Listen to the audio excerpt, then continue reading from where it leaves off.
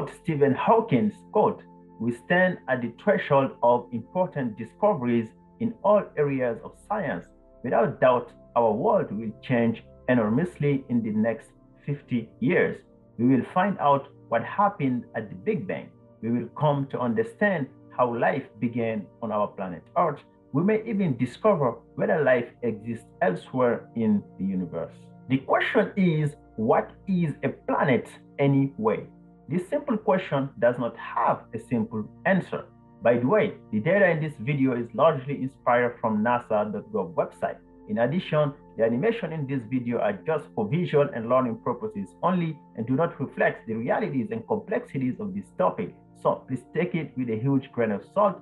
Back to the video. And thanks to thousands of years of observations and great scientists like Copernicus, Kepler, and Galileo, among many others, we now have a better understanding of our solar system.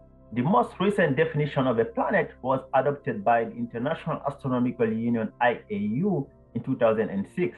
Quote, "The word planet originally described wonders that were known only as moving lights in the sky.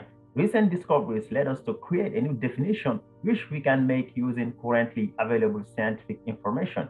The IAU therefore resolves that planets and other bodies except satellites in our solar system be defined into three distinct categories in the following way. Number one, a planet. A planet is a celestial body that A, is in orbit around the sun, B, has sufficient mass for its self-gravity to overcome rigid body forces so that it assumes a hydrostatic equilibrium nearly round shape, and C, has cleared the neighborhood around its orbit. Number two, a dwarf planet. A dwarf planet is a celestial body that A, is in orbit around the sun, B, has sufficient mass for its self-gravity to overcome rigid body forces so that it assumes hydrostatic equilibrium nearly round shape, C, has not cleared the neighborhood around its orbit, and D, is not a satellite.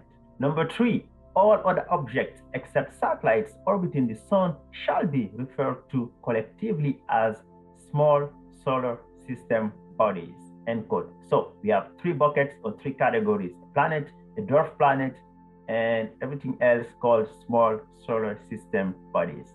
Today, there are 8 primary planets: Mercury, Venus, Earth, Mars, Jupiter, Saturn, Uranus, and Neptune. Beyond Neptune, a new class of smaller worlds called dwarf planets reign, including longtime favorite Pluto. Thousands more planets have been discovered beyond our solar system.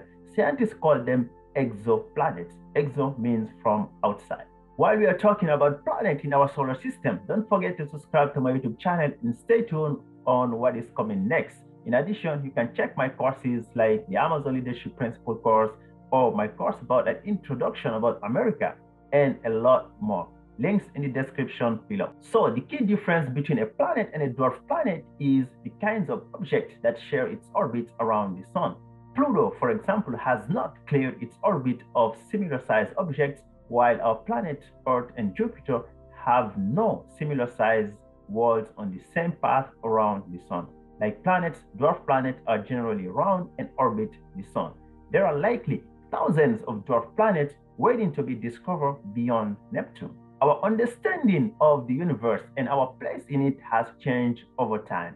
New information can cause us to rethink what we know and reevaluate how we classify objects in order to better understand them.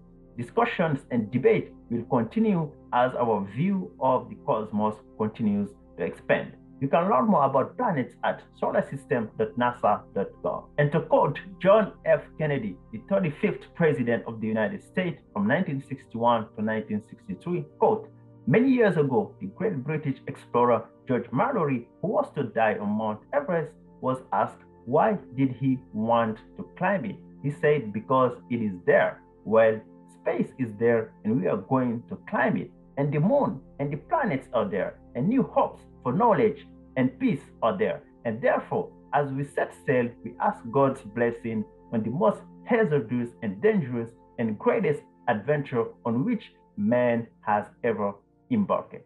Thanks for watching and goodbye.